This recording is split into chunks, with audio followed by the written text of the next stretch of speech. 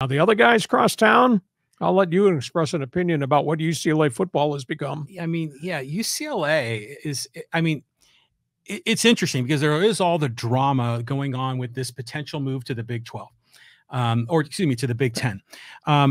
But Chip Kelly is the head coach at UCLA. I mean, how many teams has he been the head coach for in college football, in the NFL? This guy's been around a lot, keeps getting opportunities. But UCLA is still, they had a winning record last year, but it wasn't that great. I was really disappointed because I thought the minute they hired Chip Kelly, I said this will be the reinvention of what he did at Oregon. And it didn't work out that way. He didn't recruit the same type of kid. He ran a very different offense. They had quarterback issues. He ran off a lot of players. He's cut from a different cloth from a personality standpoint. You know, when we think of coaches in the Pac-10, obviously the name that flashes at you in neon lights is Pete Carroll and his persona. This guy is a recluse. This guy doesn't care about anything except Bruins football. And by the way, Bruins football has not been very good the last group of years. He's had only one winning season. I think his record is 18-25 in Westwood, which is not very good. No, now, not at all. That being said, he's got a fourth-year starting quarterback in Dorian Thompson-Robinson, who's a very competitive kid, has kind of grown through the program. He's got a huge running back from the University of Michigan, who's part of the transfer package, Zach Charbonnet. But he's lost offensive linemen. He's had injuries. He's had guys had to retire because of health issues. I just don't know. They are playing a really substandard rank schedule out of the gate.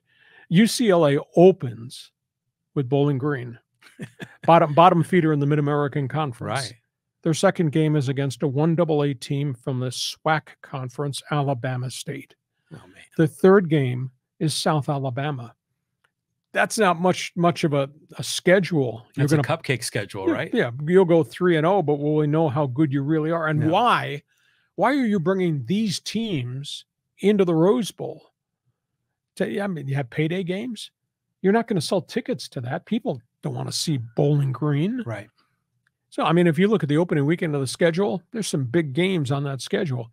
Later in the season, after they get their 3 cupcake wins, UCLA is going to wind up playing some tougher people. They do get Utah. They do get Washington. They do get Oregon at the end of the year, although a couple of those games are going to be in the Rose Bowl.